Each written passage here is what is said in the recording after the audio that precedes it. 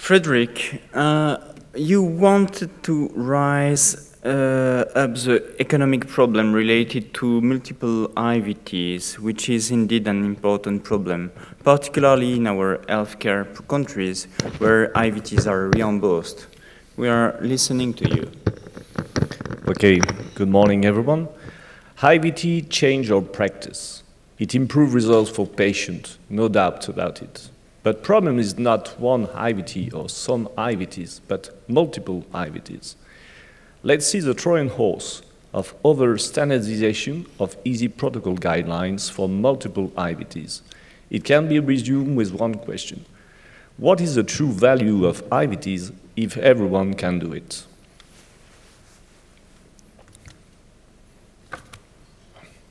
What means nowadays an IVT protocol for AMD or for macular edema?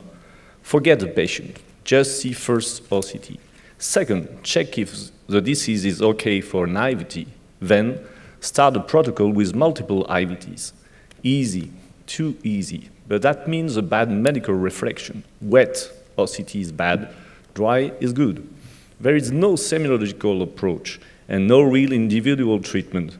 Just over standardization of automatic decision-making to re-injection, mainly based on OCT.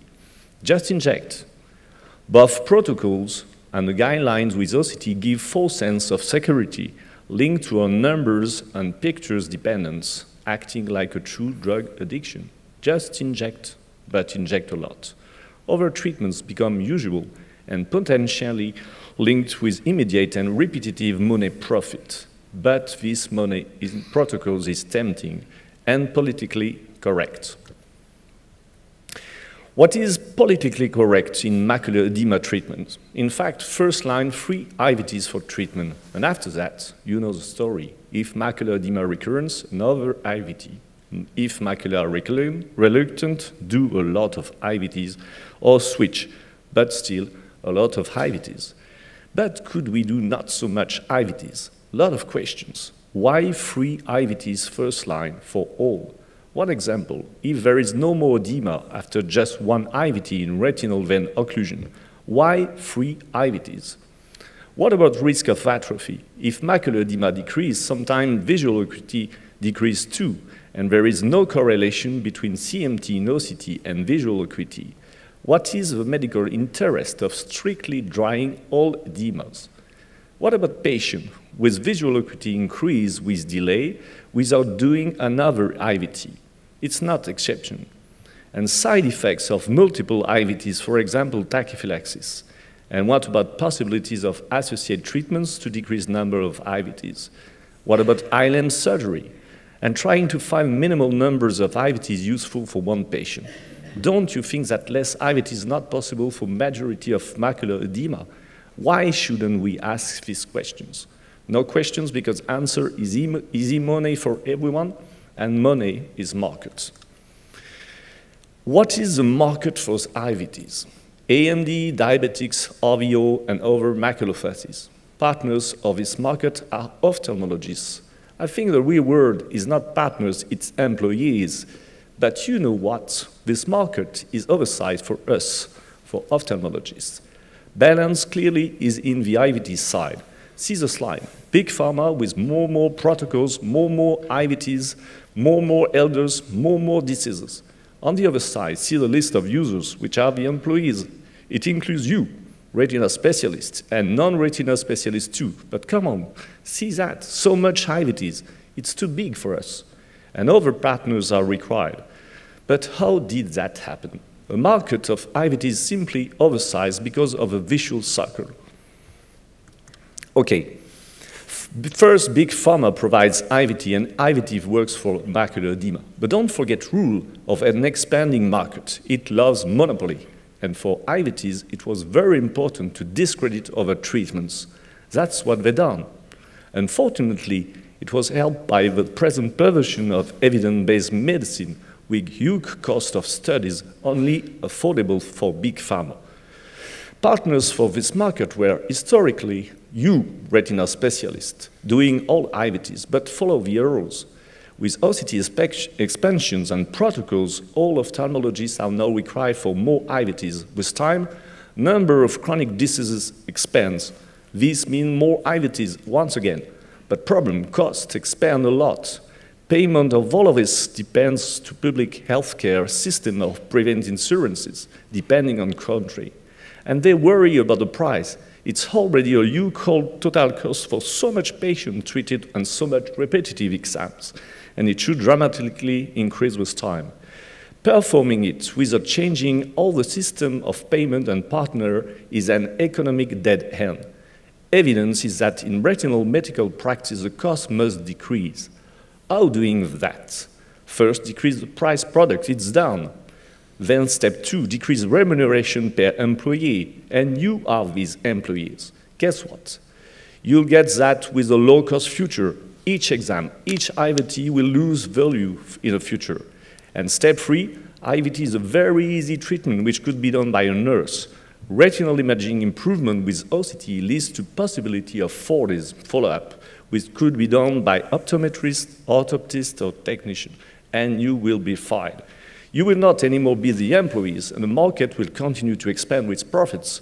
That's a vicious circle of much more IVTs, and that means convergence between expanding IVT, oversized market, and cost problem is a real Trojan horse for beginning a new sharing economy in ophthalmology. Leading protocols done by big pharma and for mass use, combined with lower necessity of an expert medical advice, means that it could be done by other partners, which means everyone, if treatment is so safe and so easy. In clear, it means short time possibility of low-cost evolution, excluding ophthalmologists. Choice between hell and purgatory for us. If we don't do anything, we won't keep IVTs, except if we keep the role of guardians of the temple. We must keep medicine and practice as an art, complex but human, and use of IVT treatments still difficult for a non-retinal specialist and impossible for a non-medical practitioner. This is your problem, but you are the key. You are the keystone. You are the heart of every treatment. You must contest big pharma protocols by any means if it leads to automatic practice. You must help clinical research and work for alternative treatment if possible. Even if future is a connect medicine, you must keep decision and control medical validation for all retina treatment. You will sure have to work for smart algorithms and help patients for an individual treatment rather than a protocol. And fear low-cost future with bad quality for both patient and you if you don't react. This is a potential special extra value for those remaining retina surgeons which have continued to do true vitreoretinal surgery and semiological medicine for macular edema rather than to inject everyone and everything. Thank you very much. Thank you, Frederick. So it's now place for discussion. So please, if you have any question, you can come to the microphone.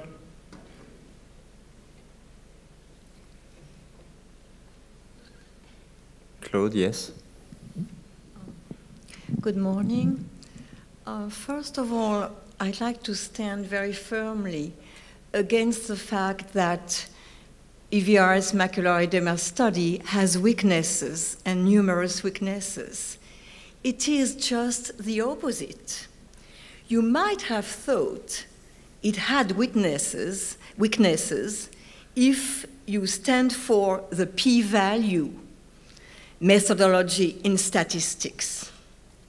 In fact, it is not even true, because I had the study remade by renowned statisticians, high-level working for the industry and working for the universities. And they confirm the results.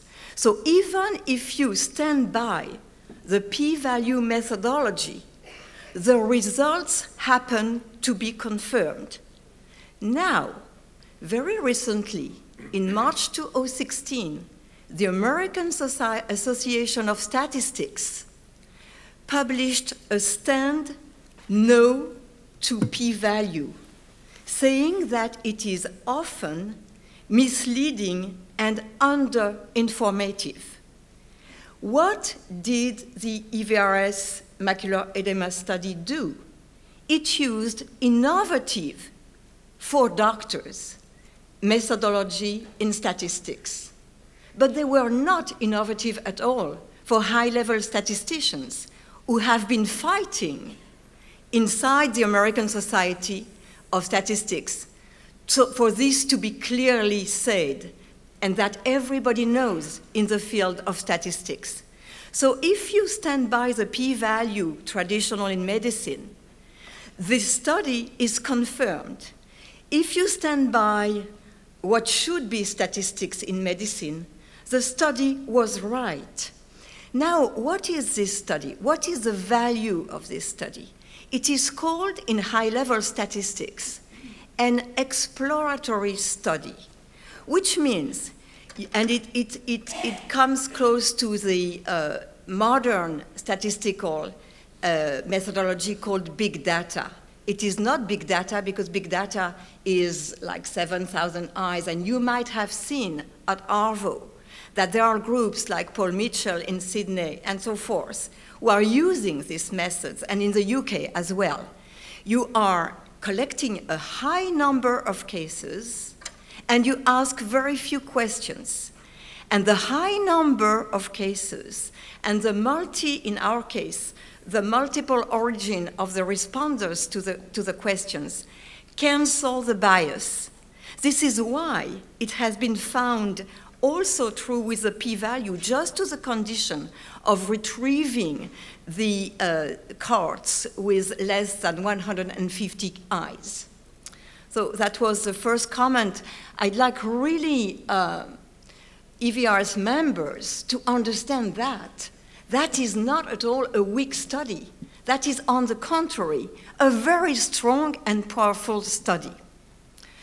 Now, Agnieszka raised a very interesting point. Traction or not traction. Traction is not only at the tissue level, which is now the official recommendations. You should do vitrectomy only if there is vitreomacular traction proven on spectral domain OCT, which is traction at the tissue level. The point you have focused on, Agnieszka, is that traction starts at the cell level. And the macula is naturally equipped to fight that. This is the role of the glial cells. And when they are overwhelmed, of course, edema installs itself. But traction does not start. It's not tissue traction is the end point. It is not the start. The start is at the cell level. And the cells are equipped inside the cytoskeleton of cells. This is called interfilament proteins. And they are equipped to resist to stiffness, increased stiffness, and traction. So you have raised exactly the point. The point is not there. The point is the concept of traction and what is underlying it. And current data in neurosciences knows that perfectly. It's perfectly established. It's just that the retinal community is not aware of research and does not apply it to the practice. Regarding Sangl, why you have found the thickness about the same in your series, it's because when there is severe ischemia, it is the astrocytes which are reacting. In the human eyes entire in vivo Yvette has studied, we show that there is no edema in the internal layers because the retina, the astrocytes migrate and proliferate. This is, one of the cases was neovascular glaucoma, the eye removed for neovascular glaucoma, so extreme ischemia. Despite that, there was no edema in the internal retinal layers. So more or less, it's pretty logical you have found the same thickness. And now I have a question for the talk about venous pressure. Do you work with Joseph Flammer, Professor Joseph Flammer from Basel? No. No, because you know, this is I know him. This is exactly what he has developed. There is a company called Imedos from Jena in Germany. They have made up a tool to measure venous pressure. Venous pressure has a lot to do with ischemia and the role of endothelin. And in the Flammer syndrome, where young people, especially women, have a strong risk of devastating vascular accident in the eye, they measure the venous pressure. It's one of the 3 criteria to establish a diagnosis, in addition to anamnesis. And I have diagnosed several cases and published them recently, and including people who lost the eye in altitude and after an emotional stress. So venous pressure and what you're doing is extremely interesting and valid, clinically speaking. We can all do it. I think it's should be an important sign in our evaluation. Thank you. Yeah. Oh, okay. Agnieszka, ladies first. So Agnieszka. Okay, thank you very much for the comment. This is exactly what I was trying to emphasize, that the traction occurs on the cellular level, and this is the level we are not able to detect in commercially available machines. So there is an idea to remember about the vitrectomy as the option of the treatment, because removing the vitreous, the ILM, and inducing this reparation gliotic reaction within the retina is giving a chance the retina to be stimulated and to fight against edema again. This is as Claude said yesterday on her very, very beautiful lecture, that this is non-pharmacological help for the retina to induce reparation respond. Yeah, just a point. During last year ARVO, I saw Bob Nussenblatt showing a very good ideas. He will be able to perform immunomarkers and try to target and better understand our diseases. And I think it would be useful in our clinics. This is how it is done in a scientific matter, but it would be very difficult to present this in such a manner during the Congress, having 4 minutes. So I tried to simplify it as much as possible. That's why I did not use any sophisticated names and all these slides, but to make it just understandable, that's very complicated. Yeah. One more point. What we know from the marked bevacizumab, the penetration through the membranes is completely disappointed. So probably when you remove something, it's allowed to penetrate the agents. Yeah.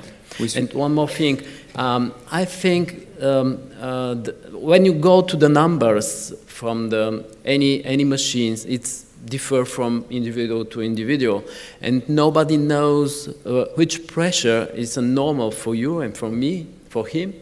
And probably I look for a pulsating of the vein. When I pressure with my finger, I saw that the blinking of the vein. Firstly, we know from the Goldman that the artery blinks a lot, but when the venous comes at the same sign, so that's make me sure what is the venostatic pressure now. So that's very interesting. I know Dr. Flammer is very popular in my mind, but I will check that for. Thank you. Next question. Wilson Herriot from Australia. Thank you for talking about laser anastomosis, but I've been looking at that with the OxyMap system. One of the things that becomes very important is that we keep talking about ischemia, which means effectively no vessels, no flow, and we look at it thinking about it angiographically. The problem is the disease is mediated by the hypoxia, and you can have ischemia with a central retinal artery occlusion that kills the inner retina, but it won't be hypoxic. So there's not a strong correlation between the area of non-perfusion and the VEGF drive that modifies macular edema. So that applies in vein occlusions like the Copernicus study, etc. And in fact, in the study you presented with the diabetic non-perfusion. So we have to think physiologically that our tests of angiography don't really give us a good indicator. The other thing, very briefly, is that Ian McAllister is obsessed about not the absolute venous pressure, but the relative position of the venous back pressure compared with arteriolar systolic, because the real complications come when you go above arteriolar diastolic. In effect, vein occlusions are a slow modified artery occlusion where the obstruction is at the outflow, not at the inflow. So I think that hypoxia is something we have to think about. Thank you. Thank you. Yeah. Ihab Atman from Cairo, Egypt. I'd like to congratulate Dr. Hammond for his insight into what's going on in the real world, and I agree with you that we don't really have to be slave of the industry or just follow the guidelines. To my simple mind, if something doesn't work one time, twice, 3 times, it won't be working for the 10th time. So there's no point of keeping up hoping for something to happen.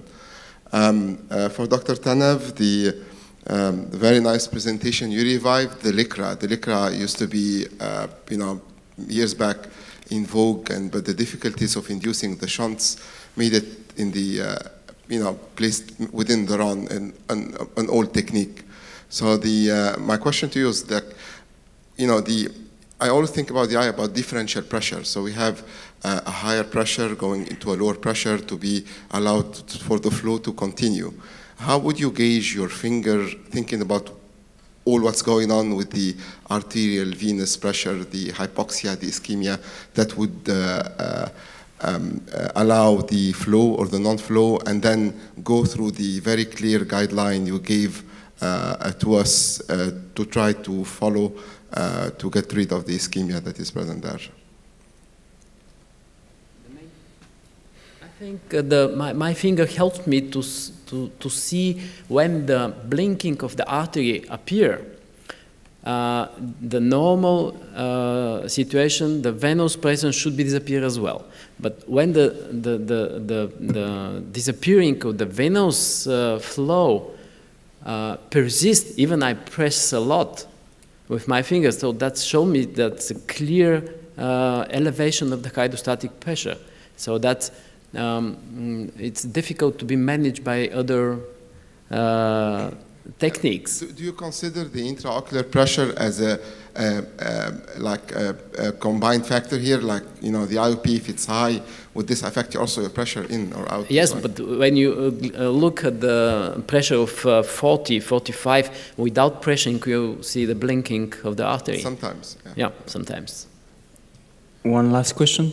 Yes. Bongo Zindamoyen from Kenya and from Central African Republic too. My question is about ILM pill in macular edema. From the EVA study, I always try to convince my colleagues to adopt it. Some who have done a few, they always tell me, because most of the time we have patients that come late. The visual acuity is already very much compromised, and they say, with ILM or without ILM, the visual acuity doesn't improve much. Why should I do ILM pill? So I would like to ask you people. I find myself, I don't have no answer to tell them, to convince them. So what will you say?